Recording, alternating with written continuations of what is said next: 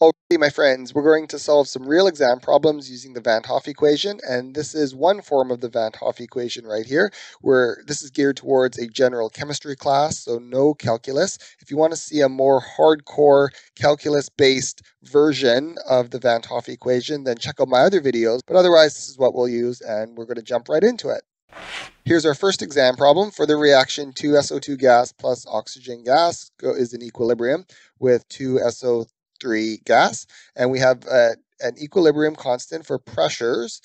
25 degrees Celsius is 7.2 times 10 to the 24. This is very, very large. That's huge. And an enthalpy change, a reaction enthalpy, standard reaction enthalpy, this is at 1 bar, equals negative 198 kilojoules per mole. And we want to know what the equilibrium constant at 1,000 Kelvin is. Given. We don't really need this, do we? Okay, so let's go from here. Now, we're going to start off with the Van't Hoff equation. So ln K2 over K1 is equal to negative delta H naught over R times 1 over T2 minus 1 over T1. Just like that. Now, be careful. If there isn't a negative here, then this is T1. But if there is a negative here, then this is T2, just like normal, final minus initial. So sometimes this negative trips people up. Okay, so it doesn't matter which is K2 and which is K1. We're solving, we want a K, so let's call this K2, just because it's in the numerator here. It doesn't really matter. And we'll call this K1. And what does matter, though, if this is K1, then this has to be T1. We want it in Kelvin, but we need this, so that this has to be T2. Alrighty, so we'll have K2 over, now what's K1? 7.2 times 10 to the 24 equals negative. Now we have a number here, negative 198 kilojoules. Now I'm thinking a little bit actively. So this is in kilojoules, and I know that R is in joules. If you're not sure, check out your units of R, and the units have to match. So this is in kilojoules per mole. I'm going to times it by 10 to the 3 to make it in joules per mole. And the reason I converted this to joules per mole is because if you look at your formula sheet, R is 8.3145, usually just 8.314 in most formula sheets. Joules per mole Kelvin. It's usually given in joules, not kilojoules. So you want these joules to cancel out. So that's not too bad. See this? There's a negative here, and this is a negative. So I don't want to lose a negative. So I'm going to put this negative here. I'm going to put my denominator back. I'm also going to put the negative here. You can make it positive, but I just don't want to lose that negative because I've done that before. Okay, now T2 is always go back. This is T2, 1,000 Kelvin, so that's good. We want things to be in Kelvin. This is in Kelvin, and we can't put degrees Celsius in here, even if, yeah, it has to be Kelvin. So, to 25 degrees Celsius, we need to, this is 25 degrees Celsius, we need to add 273.15. So that makes it 298 Kelvin. Okay, and I mean, we could solve for K2 first. Maybe I'll do, yeah, we can't do that in this one, but I'll just plug in the numbers to kind of make it simple. Okay, so negative and a negative, that's positive. So 198 times 10 to the power of 3 divided by 8.314. And that's times, bracket, 1 divided by 1,000 minus 1 divided by 298. And double check, it all looks good. Okay, so negative 56.102.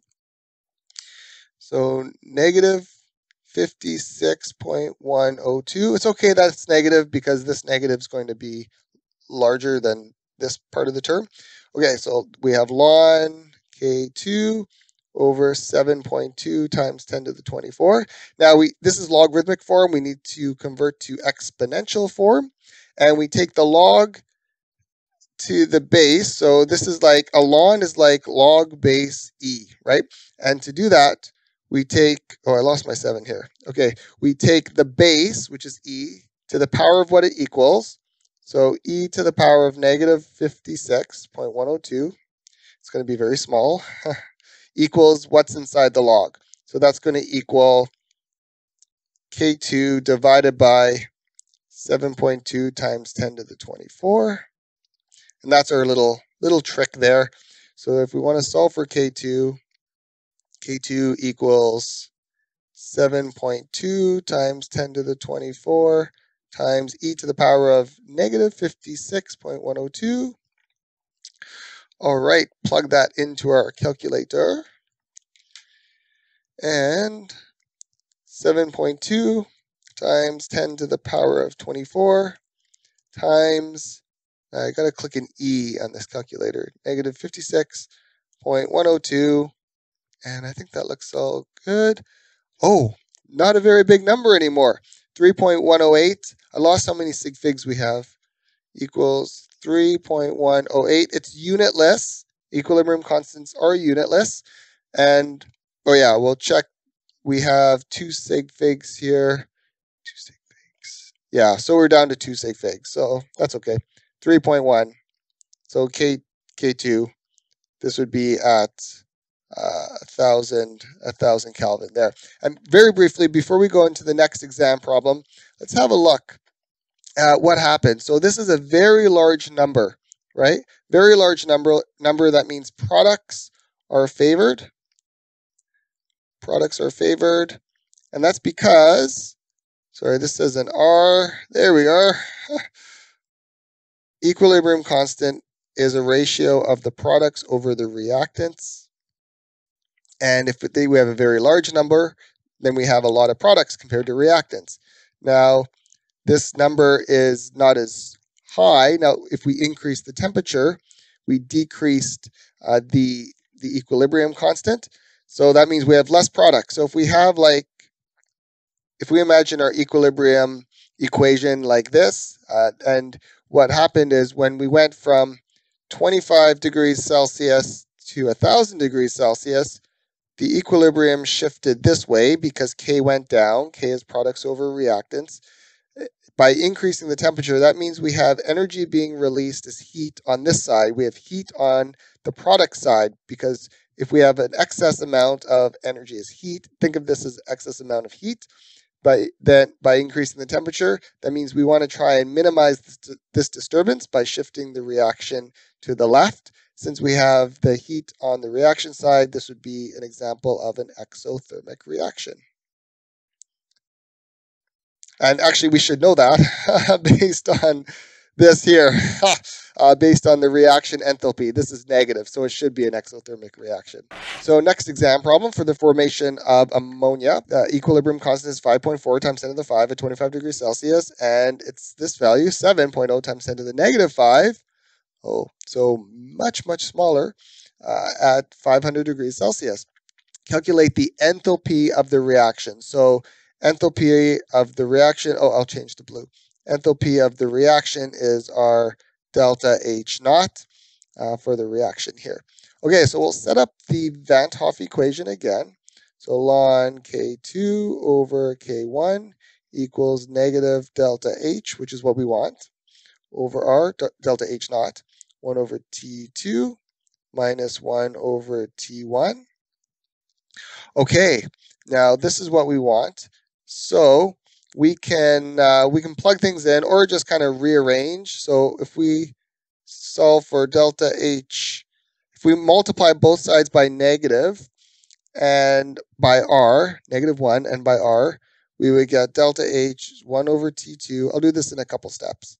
Minus 1 over T1 equals negative R ln K2 over K1. So they're supposed to be capital K's.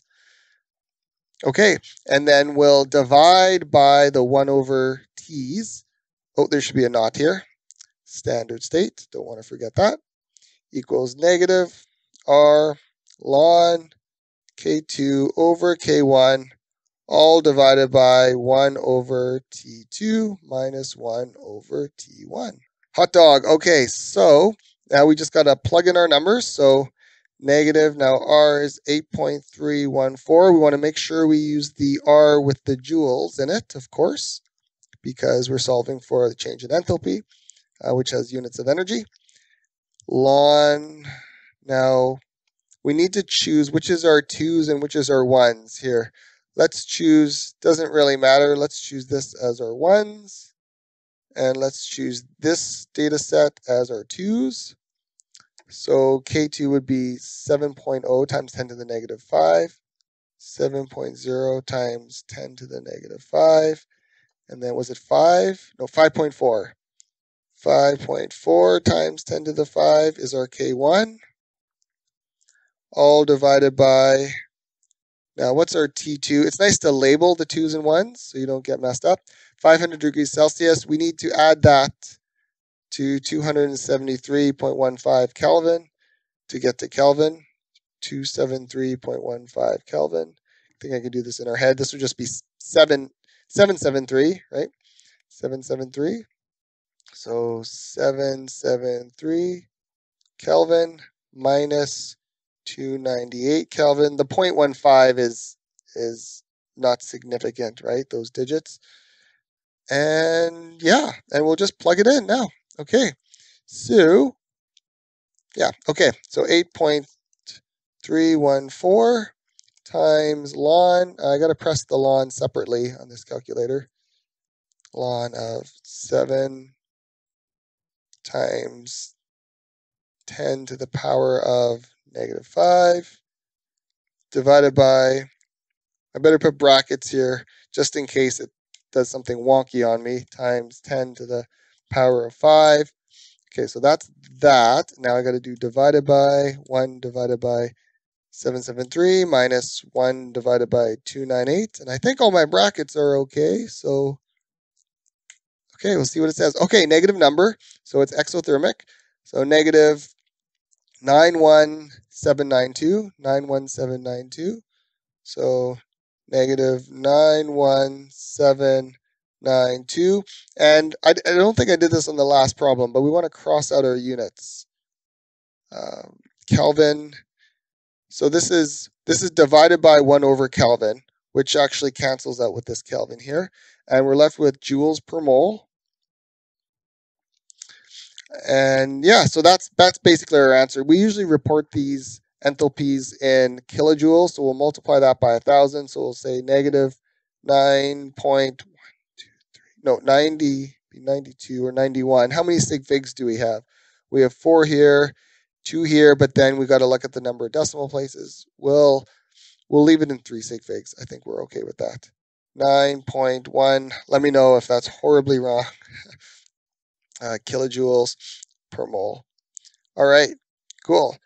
Some of you may see that your profs or your teachers may leave out the per mole part, but it's actually there. It's very important. It means per mole of the reaction, right? So if that whole reaction, a balanced equation, if I go up here, this balanced equation was to occur once, 2 moles of this, 1 mole of this to produce 2 moles of this, then this is how many kilojoules would be performed. So this is per mole of the reaction. Right on, everyone. Thanks for watching. And I've got many other videos on thermodynamics and other aspects of chemistry. And hey, yo, good luck on your midterms and good luck on your final exams. Keep studying. Hang in there. I know you can do chemistry. You just got to work at it, right? And the more of these problems you go through them with me, you can get through it. Cheers.